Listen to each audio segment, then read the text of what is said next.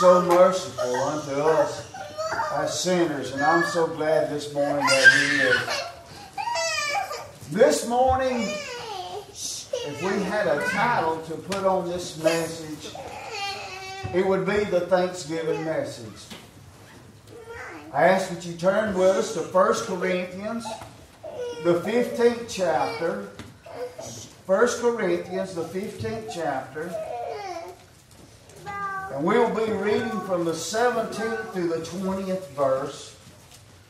Such a wonderful message. The resurrection defined this morning. The Apostle Paul was speaking to the church at Corinth.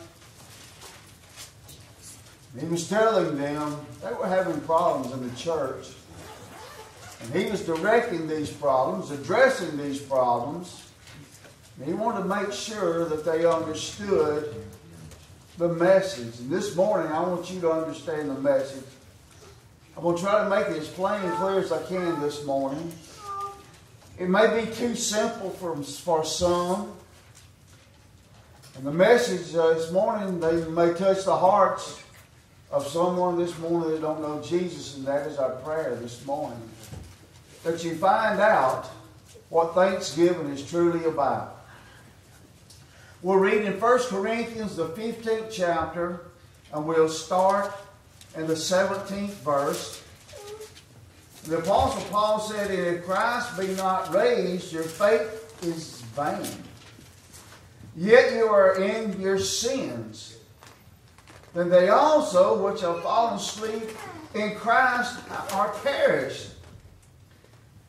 If in this life only we have hope in Christ, then we are all most miserable. But now is Christ risen from the dead and become the first fruits of them that slept." That's the wonderful Thanksgiving message this morning, is that Christ is risen. Now listen, this is to validate the whole Christian message this morning. It either stands or it falls in the resurrection of Jesus Christ. Let's go to the Lord in prayer. Father, this morning we come before you now. We thank you, Father, that you came in the flesh as the man Jesus Christ. We thank you, Father, that you died on the cross as the man Jesus Christ for our sins. That you raised, dear Heavenly Father, in your likeness, dear God, and in your image, dear Heavenly Father, on that day, dear God, on the resurrection day that you got up out of the grave for us, dear Heavenly Father. We thank you, dear God. And Lord, this morning we pray that this message, dear Heavenly Father, will ring out to the hearts of all those this morning that may be listening, dear God. For we love you, Father, and we pray for those that could not be here. We pray for those that would not be here. Lord, you know their hearts and you know their desires and you know their needs, Father. Now, Lord, we pray for everyone that raised their hand this morning, dear God, that had a prayer request, dear God. Lord, you know them by heart and you know them by name, dear God. So, Lord, this morning we pray that you'll deal with each and every one of them, Lord, in your way and in your time, dear Father. For we know that your time is not our time. And Lord, your way is not our ways, dear God. So Lord, we love you this morning. We just ask, Father, for the anointing of your word on every heart and every life here. And Father, we love you and we praise you. In Jesus' name, amen. Amen. Now we see here, if there is no resurrection, then there is no gospel. Now I'll tell you that this morning. Just think of all the inspiring messages that have been preached down through the years. Man, I tell you what, I have heard some of the greatest messages in my life right here. I've heard Brother Roger preach some of the greatest messages that I ever heard. But let me tell you something. If Jesus did not raise from the dead, every message that he has preached has been in vain. Why? Well, just think of all the books that have been written about Jesus Christ. The books of inspiring hope and love and faith that we've read that has brought us to where we are today. If Jesus did not raise from the dead, all those books were worthless, and all those words that have been written are in vain. Wow. Well, when we get into the Thanksgiving message, we'll get there soon. We'll get there soon. Think of all the millions of people who have come to faith in Christ and entrusted their lives to them. All the millions who gave their lives in their faith to Him. All of those who have died in the Romanesque position, where they came in and they just slaughtered Christians in that day because of their faith. There were so many. Some estimate to be 6 million in that time. So many that put their faith and trust in God. They died believing in the resurrection of Jesus Christ. And if Jesus Christ has not risen, then their faith was all in vain. Wow. The missionaries who have went into these countries many years ago, when there were still people that hated other people in the world. There were still cannibals. And they would go into these places, and these people would take these missionaries' lives. But yet and still they were willing to go, because they know that there were those out there that were dying without Jesus Christ, and they were willing to give their lives that they may come to know Jesus Christ. Thank God. And if Jesus Christ had not risen, all their faith and all they've done, the gospel would be in vain. Think about all the orphanages that have been instituted because of people that love Christ, that took in these young people, these children that had no one, because of their love. You know where their love came from? From their faith in Jesus Christ. Boy, I tell you what, if Jesus Christ has not died and risen, that all these sacrifices, they're all in vain. Wow. This morning, the worst part is that if Jesus Christ had not risen, we are still in our sins. Right. We are still in our sins.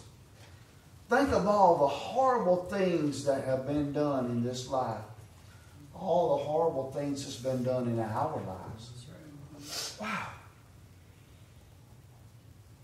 When we say we've come to know Jesus Christ, but yet and still, if He has not risen, then we are still in our horrible sins. We're still in the same place, destitute for an eternal hell, if Jesus Christ had not risen. Such a terrible place to be this morning without Jesus Christ. Such a terrible place to be not believing in the resurrection of Jesus. Why? Because He overcame death that we might overcome death. That we might be forgiven of our sins. If not, those sins are still tied to our neck. And we're still drowning in that sea of sin this morning. Those who died in faith, they've all perished. All of their virtues have ended. Wow. They'll suffer the same fate as the worst that lived in this world. They're going to suffer the same fate if Jesus Christ had not rose from the dead. The Apostle Paul said, and if He but be not risen, your faith is in vain. And yet you are still in your sins. What's so sad is we as ministers and people that love the Lord have went to the bedsides of those dying, and we have took the word of Jesus Christ. We have taken it there beside those beds to comfort them in their time of need. In their time of their life, when they need a word, when they need someone to hold their hand and say, you know what, Jesus is waiting on the other side. What comfort can we bring if Jesus Christ is not risen? What comfort can we take to those this morning that needs encouraging in their faith, that are weak, maybe that are stumbling, maybe that need to draw their strength from us, and we have no strength because Christ is not risen? What a sad world this would be. But this morning I want to tell you that if that was so, life would be so unfair. Wicked people who are caught up, who have gotten by with their evil lives. They have lied, stolen, deceived, raped, killed, extorted, and will never have to pay for their deeds, the same as we. It's sad to think that evil triumphs over good. But if Christ had not raised from the dead, this is the very thing that would happen. Wow. But I will tell you this morning. If Christ did not rise from the dead, why do we have judicial laws? Why do we have good versus evil? I'll tell you why. Because Jesus Christ did triumph. That's the Thanksgiving message this morning. That Christ triumphed over death. He is risen. Hallelujah. He is risen this morning. He said He would rise on the third day. And He did just what He said He would do. How did He rise from the dead on the third day? It was by the Spirit of God that dwelt in Him, that raised Him from the dead. And hallelujah, this morning, if you have that same Spirit, if you have been born again, one day you will rise also. Amen. That's the Thanksgiving message this morning. Life is not worthless. Can I tell you that this morning? We're living in the most bleak and dark days of man's history. The day that we're living in right now. Jesus said that as time progressed, that times would grow worse and worse. Men would wax worse and worse. That the love of many would wax cold. And this is the day that we're living in today. And let me tell you, we need a hope in something. We need a hope in something that is alive, and that is Jesus Christ. He's alive and well today. And we can thank God this morning. We can thank God. Oh.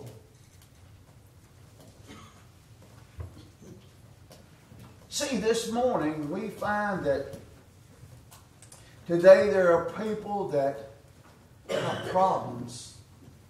They have problems with drugs. They have problems with alcohol. Why? Because they don't know this Jesus that we know. Right. I was talking to Brother Tommy the other night. We went to this place. And as we sat there, we began to talk about our past. And you know what He done for me, Brother Tommy? He took away the desires and the needs of this physical body from the drugs and the alcohols. Is that right, brother? Amen. Well, I tell you what, He done that for me. But we find that today there are those today that still have problems with these things. Why? Because they don't have Jesus like they need Jesus. Amen. And this morning we're offering this Jesus. They do these things to deaden the pains of this life. Let me tell you what, Jesus died on the cross to deaden the pains of this life. He did. To take away these things that we suffer in this life. But now Christ is risen from the dead. And our preaching is not in vain this morning. Listen to me. If you don't know Jesus, our preaching is not in vain. God is merciful this morning to forgive you of whatever sins you have in your life. This is the Thanksgiving message. That you can be thankful this morning that He's offering Himself to you this morning. Thank you, Lord. What's He offering to Himself to me and back? He's offering Himself that you may know His love, His mercy, and His free pardon of sin through grace. That He may forgive you of all the things in your past life. And He is willing this morning. He is a God this morning that will forgive you.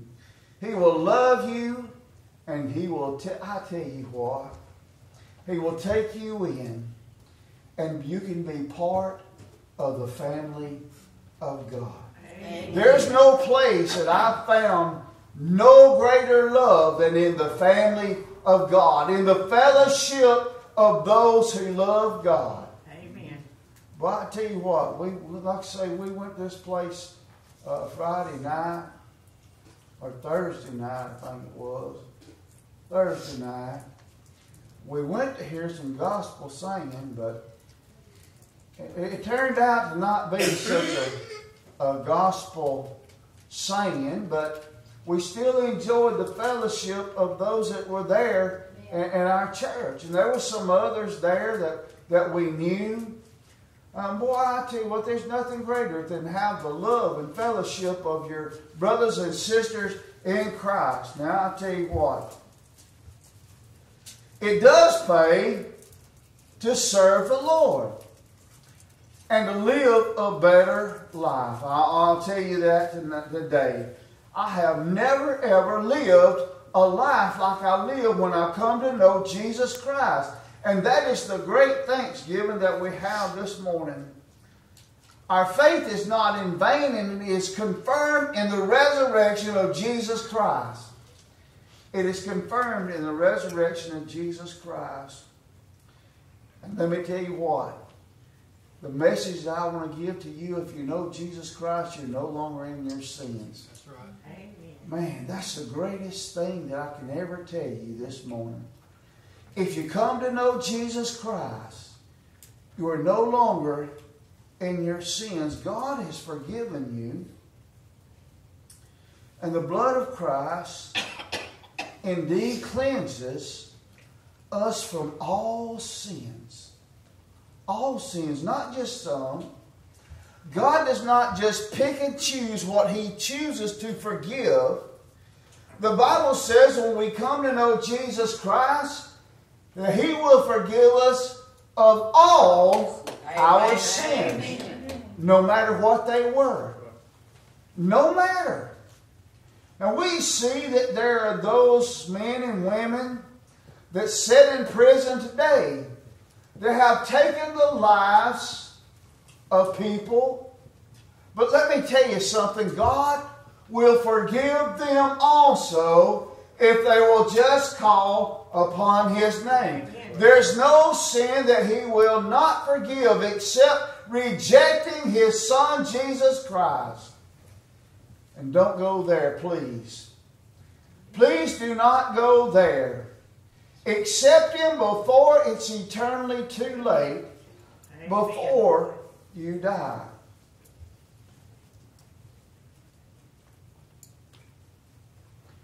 Your record has been expunged. Now, for those that went to Winterburg, that means they all been wiped away. Amen. Amen. God has washed us clean, and we have been forgiven. Those who died in faith are now with the Lord Jesus, in His presence. Presence of the Holy Spirit of God. Why, I tell you what. So all those wonderful words that we've shared with those who are on their deathbed, waiting to see Jesus, those words have not been in vain. Those words of comfort that we shared have went with them into eternity. I hope and I pray that on my deathbed one day, there will be someone sitting there with me. And they'll be holding my hand and telling me about the validation of Jesus Christ's resurrection, how much He loves me, how much He waits to see me when I cross from this life into the other. I hope that it's one of my young people here today. I hope that one of my young people, maybe it'll be Emily, maybe it'll be Reagan, maybe it'll be Kaylin, that'll be sitting there and say, Brother Frost, Jesus is waiting. Jesus is waiting to carry you home. Wow. I can believe that because of Jesus Christ has risen from the dead. Amen. Amen. And through the ages to come, God will reveal Himself in His great riches. His great riches. And we can be thankful. We can be thankful that Jesus Christ died on the cross and that He raised from the dead. Hallelujah. It does. It does pay to live a righteous life. It does pay to live a life in Jesus Christ. Yes, it does. Why is that? Because the Bible says that one day there's coming a time when sinners shall be judged. When sinners shall be judged. You understand this morning. I want you to understand this. That one day there's coming a judgment day. There's coming a day when all of those who have never given their hearts and life to Jesus. Oh, here it comes, preacher. You preach the same message. Yes, I do. The same part of the message. There's coming a day when you don't know Jesus Christ and you have died. You're going to be judged for your sins. Amen. And guess what? There's no hope. Once you die in your sins, you'll be judged for those sins. Amen. And when you're judged, do you understand? Listen, all of you that was born in my time understand about punishment. When we done something wrong, let me tell you, it wasn't time out. It wasn't stand in the corner. Let me tell you what it was. It was the wrath of my parents. It was the wrath of my parents. And one day, without Jesus Christ's blood covering our sins, we will face the wrath of God. That's right. And the wrath of God means eternity in hell. That's what it means. Now, when we were getting the wrath of our parents, we would get the belt or the hickory or the stick or the broom or whatever was handy. Yep. Yes, sir. But when it was all over with, you know what? Our parents would take us back in and He would love us. But when we stand to be judged of our sins before God and we receive the wrath of God, there is no more love of God that's going to take us in. There is no more wrath of God that's going to love us. You will be doomed for an eternal hell where you will see the wrath of God for all eternity. But the resurrection of Jesus Christ has made it possible to avoid this awful place. Amen. How do I do that, preacher? Well, I'm glad you asked. by solely asking Jesus Christ into your heart and into your life when the Holy Spirit calls. There will be none that will be able to escape the wrath of God when you stand before Him. Psalms 90 and 8 says, Thou hast set our iniquities before Thee. Our secret sins are in the light of Thy countenance. Let me tell you something. God sees and knows every sin that has ever been in your life. It is recorded. It is recorded. This is one of those things that Ecclesiastes, Solomon says in 12 and 14, For God shall bring every work into judgment, every secret thing, whether it be good or whether it be evil. Every secret thing, everything that you think that is hid, can be hid from man, but it cannot be hid from God. Amen. And He is going to bring every one of those works back before you when you stand before Him. And He's going to say, on such and such a day, do you not remember? And you're not going to get a chance to say, but God. No. We're going to move on to the next event in your life. Did you not? And it's going to go on down the line. And you're going to see every sin, every evil deed that you have ever committed. The Lord said in Jeremiah, He said, I, the Lord, search the heart, and I try the reins to give every man according to his ways and according to the fruits of his doings. 1 Corinthians 4 and 5, Therefore judge nothing before the time, until the Lord come, who both will bring light to the hidden things of darkness, and I will make the manifestation of the counsels of the heart. God said, be sure your sins will find you out. There you go, sister. Your sins shall surely find you out. It may not be in this life, but when you stand before God, your sins shall surely be brought before you. See, this morning, the message is God has made a way of escape. God has made a great thanksgiving for you by the resurrection of Jesus Christ. Wow.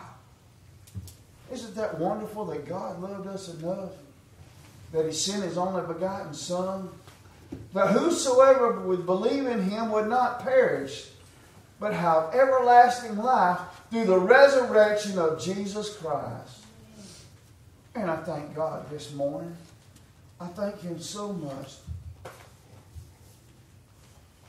And one day, good will triumph over evil. You know, you see that little commercial where the little evil milkman devil and the little good evil angel devil, or whatever you want to call him. There's a war that's going on in this life right now. Good versus evil. Satan versus the Lord. And I'll tell you what, evil is running rampant in this world. We need more Christians. Amen. We need more soldiers. And today, you can be one of those soldiers. This morning, I'm thankful for the life that we have in Jesus Christ. And those who believe and live the life. I ask you today, are you living that life? Do you believe in the resurrected Jesus Christ? Do you believe that He died on the cross of Calvary for your sins? Do you believe this morning that He can wash away those sins? Do you believe this morning that all you have to do is call upon His name? If that's so this morning, I ask you to make that stand as they get a song. I ask you to make that choice this morning. Would you this morning? Give your heart and life to Jesus if you don't know Him this morning.